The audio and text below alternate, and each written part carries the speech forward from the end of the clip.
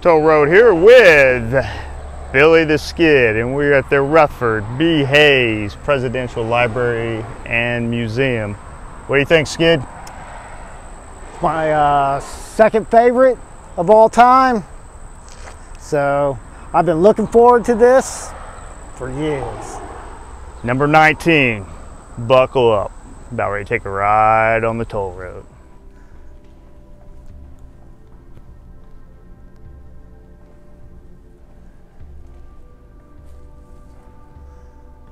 Pretty cool.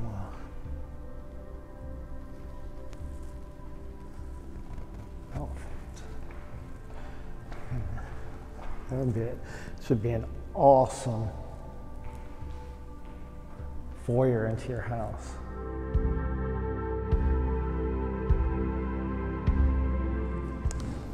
So we're in the Rutherford B Museum, and we'll see you in the Oval Office and check out the Hey, those are secret documents. What are you taking pictures of there? The Resolute desk was a gift to the United States from Britain, Queen Victoria. When it arrived at the White House on November 23, 1880, President Hayes immediately sat down and wrote a brief note to eminent historian George Bancroft. President Hayes had the desk placed in the green room of the White House for visitors to view before moving it to his private office on the second floor. Its history is recounted on a brass plaque affixed to the desk, which reads, HMS Resolute, forming part of the expedition sent in search of Sir John Franklin in 1852, was abandoned in latitude 74 degrees 41 north longitude. How many pages is that? It's like long. Anyways, it discovered, and so they dedicated this because we went out in search. Every president since Rutherford B. Hayes, except President Johnson, Nixon, and Ford, has used this desk. Why did those guys use it? Too good for it? Jackasses. Here's where you make your presidential speeches here. My fellow Americans, if I am elected again, I will free all chickens from Kentucky Fried Chicken and that bastard Colonel Sanders. Long Thank you. Live Popeyes. Well, Bill, I found the presidential family tree, and from the looks of things, you go down 1, 2, that's you. That looks just like me. Yeah, that's a young you, Rutherford Platt Hayes.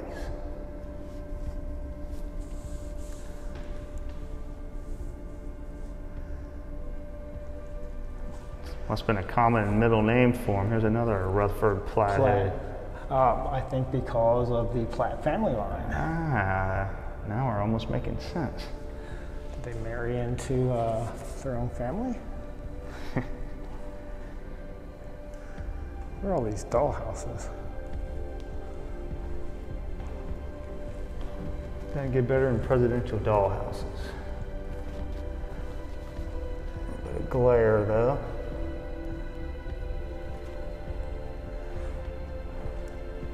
Oh, here's one you can play in, Bill. What the hell? Got here, Bill. Looks like his personal weapon cache. Yeah. This guy was armed, I would say. British mortar captured during the War of 1812. I think he was a prepper. Yeah, I would say he was like one of the first preppers there. Hey, that's what Weapons we need to collected do. by Webb C. Hayes. Okay. That's just his nickname. Yeah, I think that was his dad. Yeah. So there. So his dad was a prepper. Yep. Yeah, I said he was armed for Bear trap. bear. Union and Confederate weapons of the Civil War.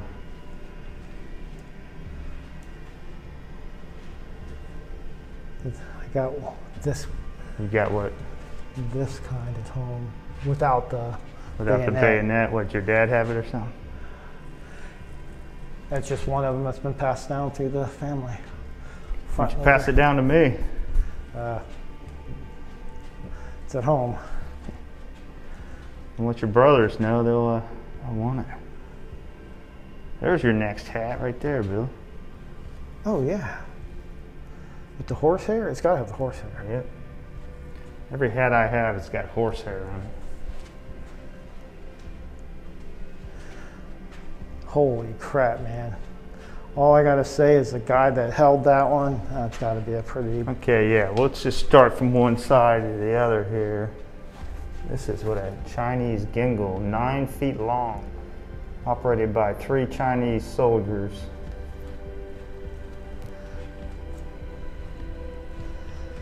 Man, I wonder how far it actually shoots. That'd be pretty cool.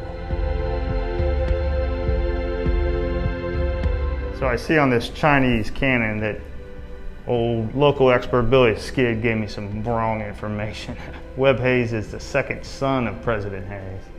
Why would you tell me it was his dad? Didn't you read the family tree upstairs we just looked at? I can't read. I went to Meadowdale. Never heard of it. Go ahead and fire it. Ah.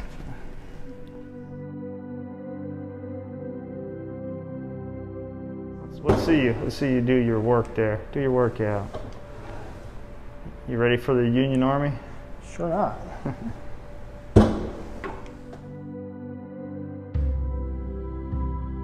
Bill? Talking about the controversy, even in the Electoral College, because he didn't get enough votes. Yeah, that's why they called him Rutherford B. Hayes was one of the terms they gave him. Well, let's face it, did you really want Samuel Tilden to be your president? No. Where would we be today? Who knows? I mean, he disappeared out of history. Where was Tilden from? Let's see what states. Look like Florida back then wasn't too popular. Only 4 electoral votes. Yeah. Ohio still has about the same. Yeah. So it looks like old Tilden, he was just a New York boy. Texas. Looks like Hayes dominated the Northeast, Midwest, except for Indiana for some reason. Who cares about those Indies? And the far West. So I'm reading this. Back in that time, there was 185 electoral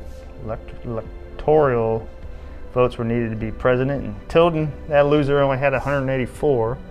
Yeah. Hayes had 165, and then there was some political swillings, you'd say, turned the wow. I mean, turned the tide for Rutherford, scaring some of the needed voters away. You know, I mean, that's a right that his name wasn't even on some ballots. They're trying to cheat old Hayes out of there. Some of the same kind of voting stuff that happening today seems to be happening way back then. Yeah, history does repeat itself, that's for sure. See more about the controversy. So he probably is already supposed to be in office there. Yep. Or no. 21. No, inauguration must have been later. Yeah, it was March 3rd. Yeah, now they do it in January. Yeah.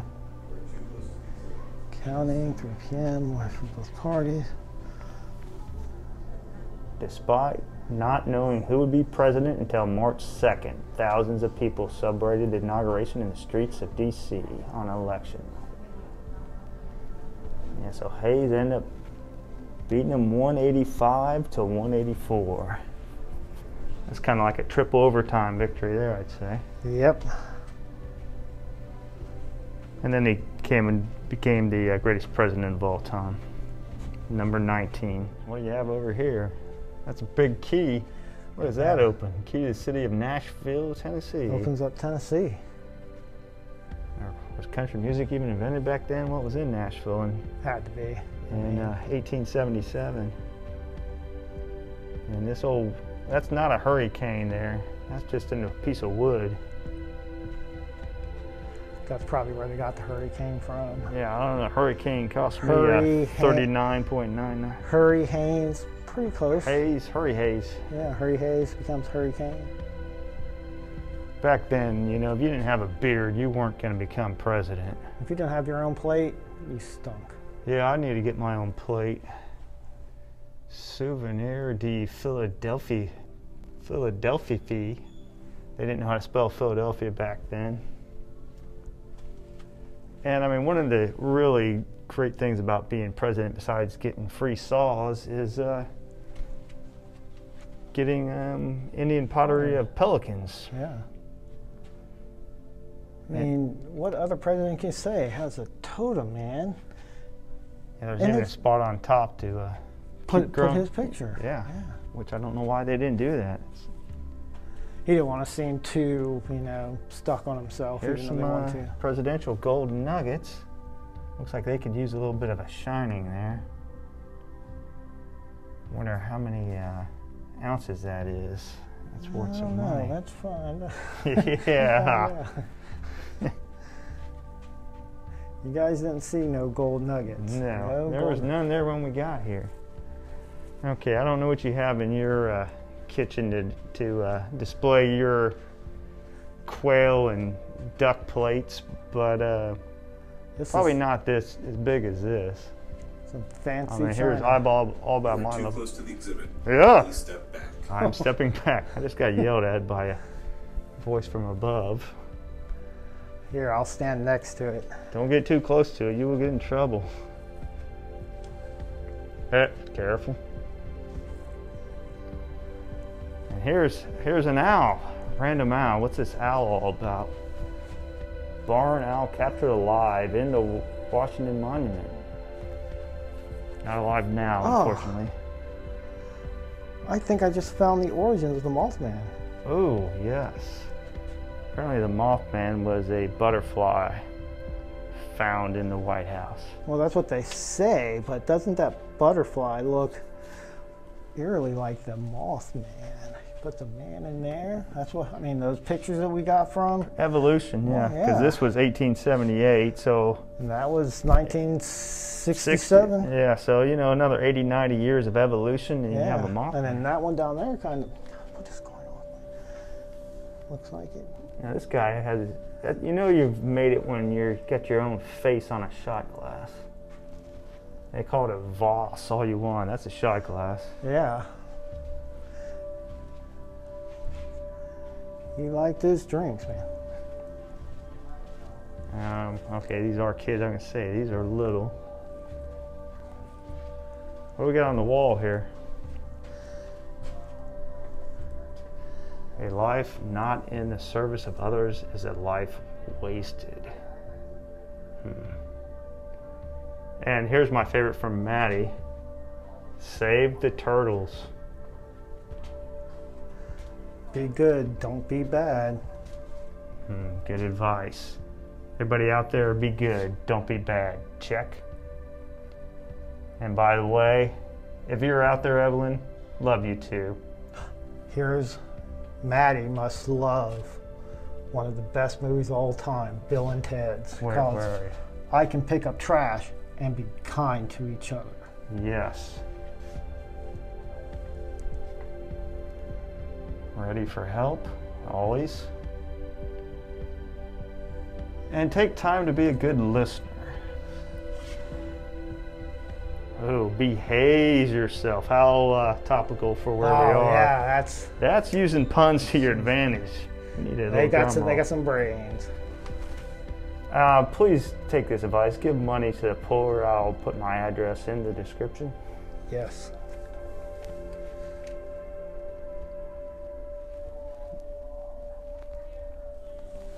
Help people at all times. So remember, help people at all times. Good advice. So we were talking earlier about the other cane. Apparently he probably did have a hurricane, because it says right here, Rutherford B. Hayes collected nearly 100 canes and walking sticks. No matter what you say about the man, he had taste. Look at that bracelet that's over there, man. Oh, this guy knew. This guy had style. I mean, look at this hat. Everybody thinks Abe Lincoln's the only one that can wear a hat like that. Oh, yeah. Sorry to inform you, but Rutherford B. Hayes could, would, and did. Look at this. He even rode in style. President Hayes carriage. This is how you rode back in those days. I would like to. You are too close to the exhibit. Please step back. We're just taking a picture, man, on the end, because it sees that you're on the inside, might touch it. I'm getting in trouble left and right. House security notice. Yeah, I would love to ride in this. If I did a tour, something like that would be. So if you visit this place, you'll probably get yelled at like me.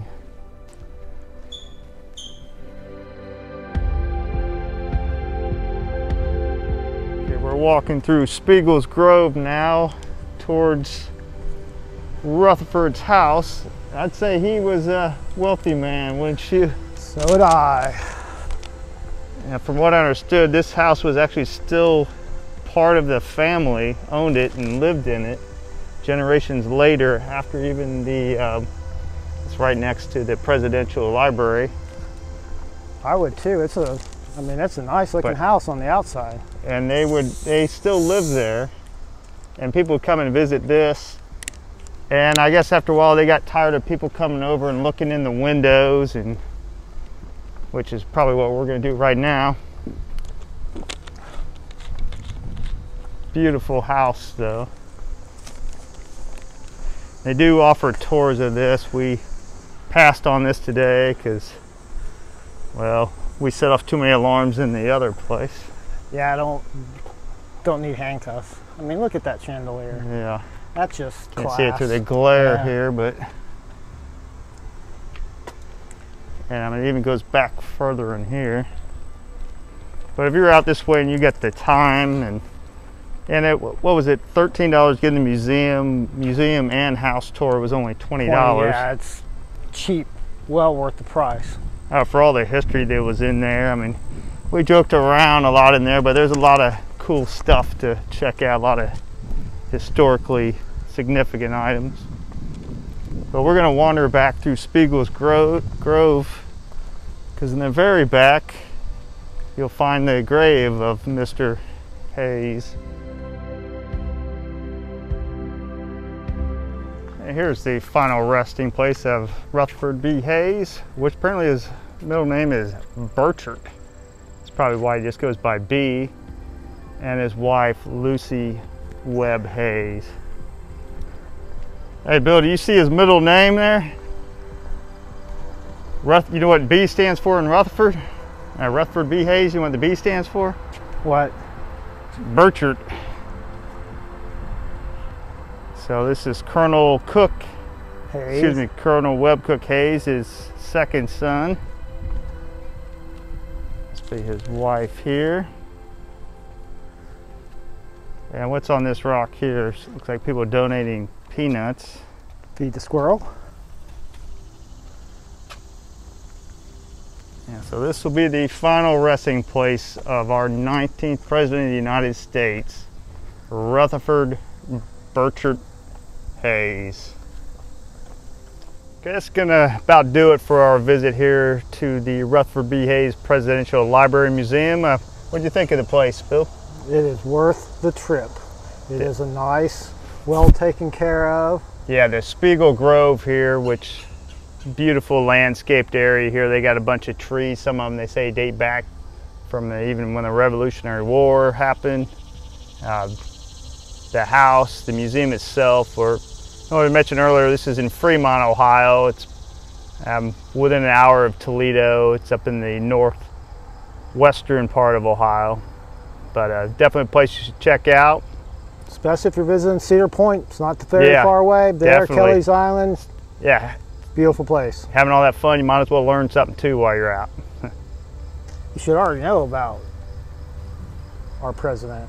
If they don't, but hey, you know, I know what some of the schools do and don't teach. So Yeah, I was in Canada once, and it's Canadian up there thought Ronald Reagan was a president from Canada. So you never know what you know until you know it. You know what I mean?